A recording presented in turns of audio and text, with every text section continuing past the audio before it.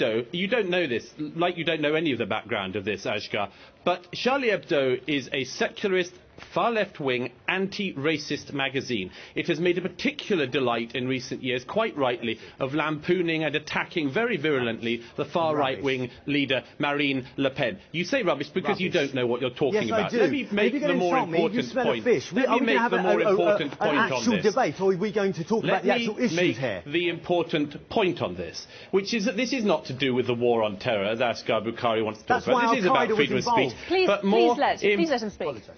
More importantly, you have been massively diverted in this programme from what has actually happened and why. What is going on at the moment, worldwide, and particularly in Europe, is an attempt to shut down any and all criticism of Islam, one religion alone. I'll hold up for a moment, don't worry, it's not a cartoon of Mohammed, you don't have to get scared. This is the Christmas edition of Private Eye, an image which on the front cover lampoons, and quite rightly, quite amusing, not very, the Virgin Mary and Jesus, and has various jokes about where the frankincense should have been bought from and so on. That's perfectly commonplace, but you know what?